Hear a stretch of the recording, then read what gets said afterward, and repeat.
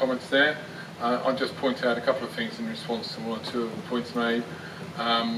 It was very clear that throughout the period since you have been in control here in Thanet that we have twin-tracked that site, knowing that at some stage we had intended to take both of those tracks to the planning inspector, but we actually did consult with a barrister, and I provided the details of that on request after scrutiny to one of the campaign groups, who made it very clear that we would not be allowed to take to the planning inspector in the final plan a choice on that number 1 main site, and that we had therefore to find some evidence one way or the other demonstrating which of those twin tracks you're going to work with, and both those twin tracks will work through the Cabinet Advisory Group throughout its life since May 2015. The only evidence that is standing is that of the AV report. I've said on other occasions that if people are uncomfortable with that evidence, then it is beholden upon them to go to the people who claim that they want to put an airport in place and get some evidence out of them. And evidence, I'm afraid, is rather more than what you discuss with friends at a barbecue.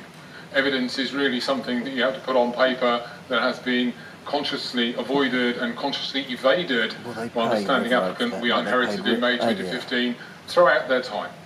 And as such, we now have somebody who is talking blithely about £300 or £400 million investments who couldn't prove a year ago that they had a letter of credit for £20 million. So as such, the evidence that we do have points in one particular direction. And as such, we have to present that evidence as it stands to the planning inspector. If between now and June, at the pre-submission stage, further evidence does come forward and there is clear evidence of viability of the airport, then we will obviously take that into account, and that twin track can, and if needs must, could be changed. But it is wholly dependent on somebody actually demonstrating that they have a clear and genuine and workable case to do what it is they wanted to do. And I will pursue, and we will all pursue, with the assistance of members of the Chambers of Commerce and any other intermediaries we need to actually use, all potential uses for that airport as an airport. And we'll do that between now and the consultation period as avidly as we have tried to do so before. As such, I think we have to present according to the rules the government has given us. We have to present according to the rules of evidence the government plays to.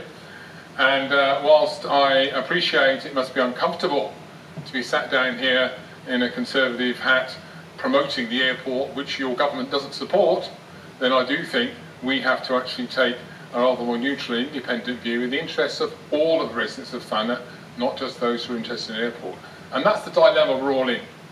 We could all individually and personally be really enthusiastic about an airport. Where there is no evidence to present the case for it, we have to serve the residents of all of this island, not just those who are particularly keen on an airport.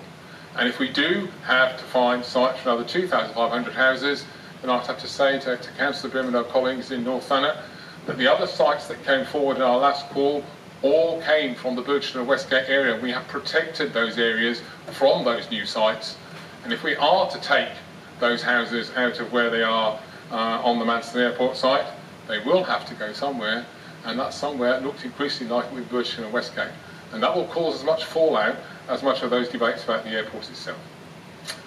Cabinet, are we prepared to move this local plan as it stands forward for public consultation? That is the only decision we're making tonight, which should go for an 8-week public consultation commencing in January. We all agree. Thank you. That concludes the business of this evening's Cabinet meeting. Thank you for your attendance. Did you hear what I said?